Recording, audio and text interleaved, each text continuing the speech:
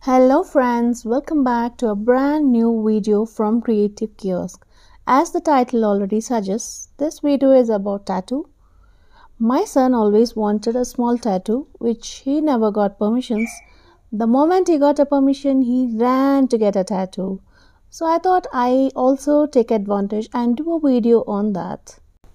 So tattoo is inserting a pigment into dermis of the skin using a tattoo machine. It sure is painful. You can see a glimpse of how painful that is in this video. If getting a tattoo is one painful process, the healing process is another step in itself. It takes almost a month to properly heal a tattoo. The skin goes through a total process of repair, a process of peeling and scaling off. It goes through a process of peeling, meaning granulation tissue forms which converts to connective tissue by collagen's growth. The flaking off of skin is the healing process because the damaged upper skin just comes off, just peels off. This procedure is hygienic. They use single-use needles. The tattoo artist also wears gloves and the wound is thoroughly wiped with an antiseptic lotion throughout the process. Fresh ink is also used for every session, so it's totally hygienic.